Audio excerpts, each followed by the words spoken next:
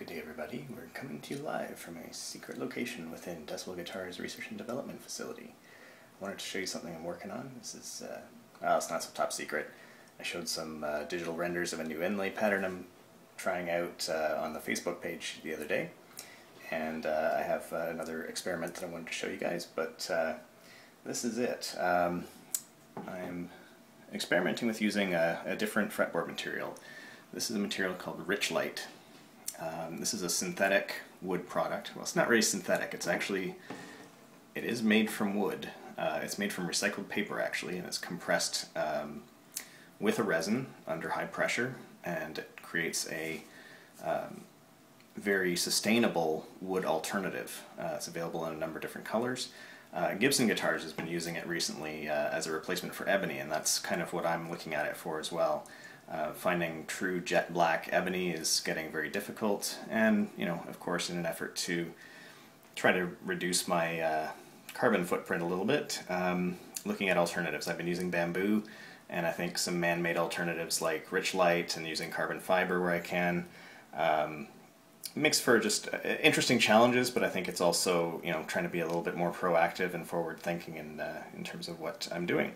But so far I've been very, very pleased with it. It machines quite well. It's extremely hard. It's way harder than ebony. So it's really tough on the tools. I have to run the CNC very, very slowly to get good results and not break too many bits. But it does sand beautifully, and it takes up a fantastic polish. You can see the light reflecting off there, and you might be sort of wondering why I'm in such odd lighting conditions. But anyway, this is the new Decibel sort of signature inlay pattern. I'm holding it kind of upside down right now. This is the way this is done right now. It's running along the treble side of the fretboard, so it's kind of at the bottom edge, which is just kind of a unique, different thing. I personally don't use face dots all that much. I have no problem with using blank fretboards, but I know a lot of people do like face dots, and they do rely on them if that's become what they've grown used to. But these can be done along the base side of the fretboard as well, and it's basically just it's like the oval from the Decibel logo, which I think is kind of cool. It's a little different.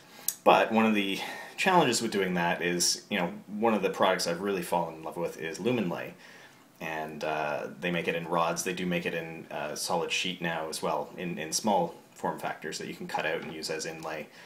But I wanted to try something interesting, trying to synthesize my own liquid version of that, so I can inlay it into more complex shapes and do some interesting things with it.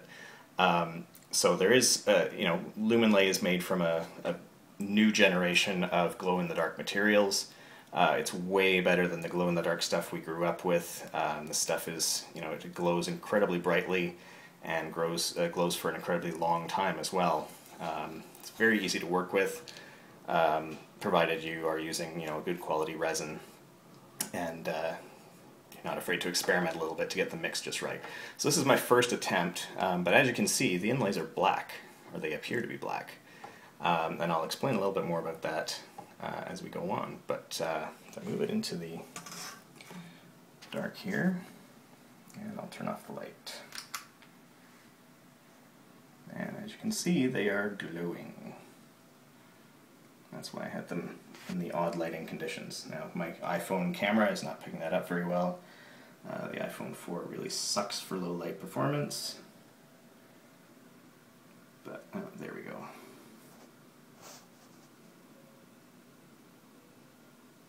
So yeah, it appears a little bit brighter than that in real life, but it's not quite as bright as Inlay, but this is my first experiment with it. But what I've done, hey, there's me in the drain. Hello. What I've done is I started off by cutting channels for the inlay in the fretboard, and then those are filled with black resin. Wait 24 hours for that to cure.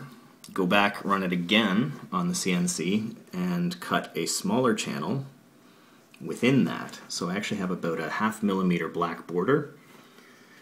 And then that is subsequently filled again with the glow-in-the-dark material.